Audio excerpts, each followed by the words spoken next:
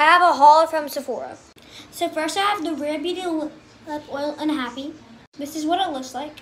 Then I got a Rare Beauty highlighter in Member's Eyes. What it looks on the outside, then this is what the actual shade is. Then I got the Dior blush in pink. This is the outside, then this is the actual shade. It's a lot smaller than I thought it was going to be, but it's like the perfect baby pink for my skin tone. Then I got the Milk Makeup Hydro Grip Primer. Then I got the Watermelon Toner from Glow Recipe. This is what the thing looks like. I really like it. It's like either hard plastic or like glass. It's just like really fancy. And then from Target, I just got a new e.l.f. Halo Glow filter because mine has been leaking. I'll show you at the end of the video. And then for samples, I got some Glow Recipe Watermelon Dewdrops. And this thing, I don't know what it is. It's some cleanser. But look at it. Bye-bye.